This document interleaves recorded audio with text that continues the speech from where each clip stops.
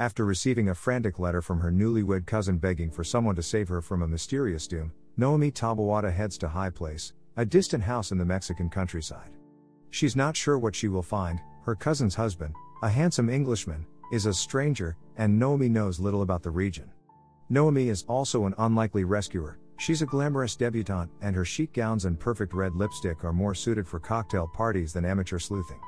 But she's also tough and smart, with an indomitable will, and she is not afraid, not of her cousin's new husband, who is both menacing and alluring, not of his father, the ancient patriarch who seems to be fascinated by Noemí, and not even of the house itself, which begins to invade Noemí's dreams with visions of blood and doom.